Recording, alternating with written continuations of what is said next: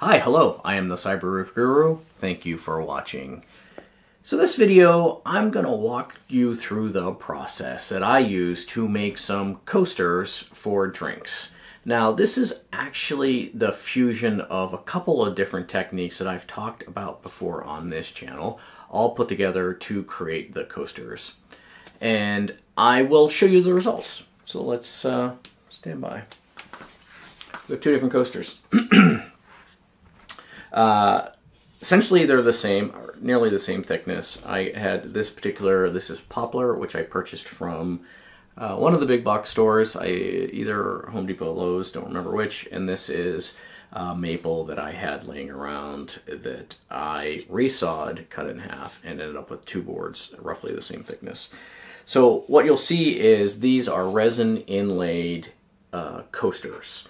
And so I followed the normal process that I follow for making the inlay cutting boards or the other inlay artifacts that I made in the past. But in this case, I filled the inlay with some resin.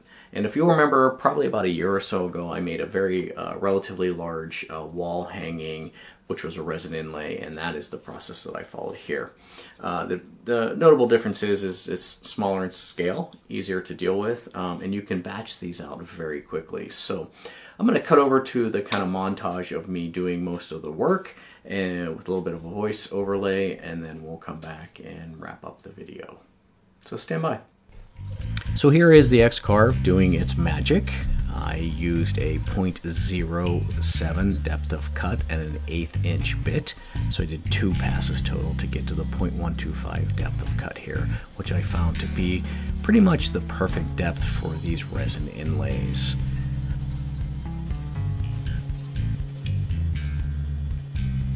I switched here to do an outline real quick that really helped me line up whenever I took it over to the table saw and to the miter saw to do the final cutting.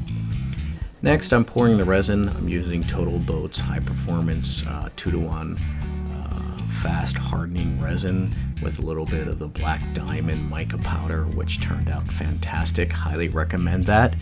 You can get it on Amazon. So I did 3 colors total, black, the blue here down the middle, as you can see right here, and then I did a green, which I did not get on camera. This is the miter saw, cutting down the board and then cutting the other ends, and then I am doing a quick chamfer on the outsides, about a 1/4 inch or a 1/16 of an inch chamfer to give it a nice break on the sides. Alright, well that was a video. I hope you liked it. So I took an image, I created a vector out of it. I did not get any real video of that because I've done videos about that in the past. So if you're interested in that, I will link that up above, and then you can watch that video on how to turn a bitmap or a GIF or a JPEG into a vector art to import into the CAD program. Took the image, pulled it into Fusion 360, did the toolpaths for it, and then put it on the x-carve, cut the pocket, filled the pocket with the resin, and then let it cure overnight, planed it smooth, sanded it, what felt like a bazillion hours, and then did a couple quick coats of polyurethane and lacquer. I did one in polyurethane and one in lacquer. Now, why did I do one of each? Well, it was a little bit of experiment. So it turns out the lacquer dries very quickly, and you can do multiple coats very rapidly, and then the polyurethane takes much longer to dry.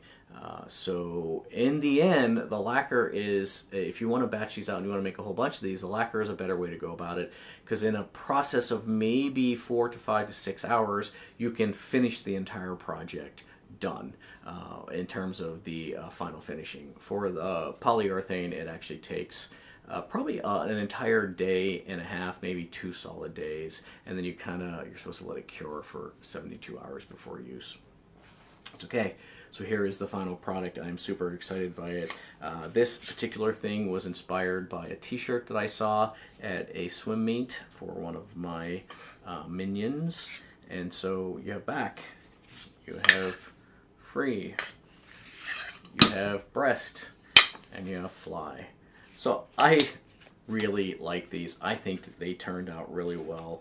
I'm really excited by the blue here, it's got a nice little line through the middle. I did a little swirly after the resin was partially cured. The green here happens to be the color of the team, and then the black lettering turned out really well. You can do this in any color that you want. The logos itself are universal to any swim team. You can customize these to the team color if you want, so it's super simple to do because the CAD is already done. The only variable here is what color you make the resin in, and then you know, the final finishing process. So batch these out very quickly. The next set of coasters I made is simply the logo of the swim team for my my minion, and that is a gorilla in this case. So what I did is I took their logo from their webpage. I again turned it into a vector art and routed it out. Now this routing was not as straightforward as the other one. I had to route this with an 1/8 inch bit and then come back and finish it with a 16 inch bit. So that made it a two-step process, so it took longer, and because you're routing with such a small bit, a 16th inch of a bit, 0.0625 inches, it actually took almost an entire hour to route out these four. So by contrast, the other ones only took about 20 minutes total. So these are essentially 3 times more labor intensive from the machine perspective than the other ones. So I am not charging differently for them because there really is only one resin color in this. So the time into it is, you know, more, significantly more, but it's same, so I wouldn't charge more than that. So if you're interested in maybe purchasing some of these, I do have some of them on my website. I sold quite a few to the swim team members and the parents specifically, so they're very excited by this.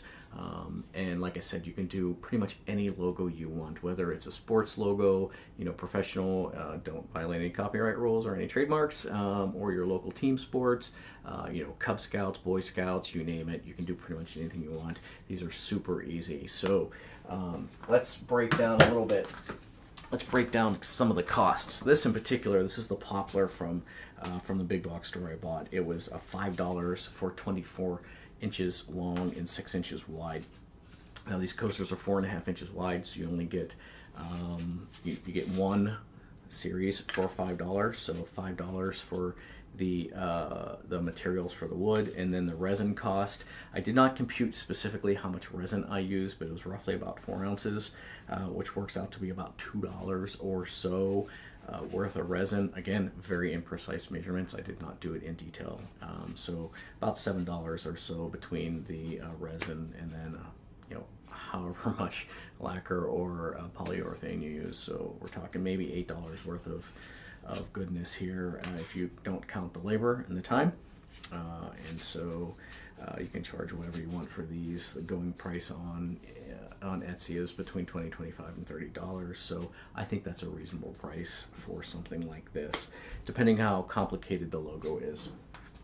All right, so that is the video. I hope you enjoyed it. If you have any questions, please leave them down below. If you like the video, very much give it a thumbs up. If you did not like the video, I would appreciate a thumbs up anyway, just because this was an awesome video. But more importantly, I would like you to leave comments down below about why you might not like the video, and then we can make some adjustments for the future. All right, awesome. Don't forget to subscribe, ring that bell, very important these days, and be inspired.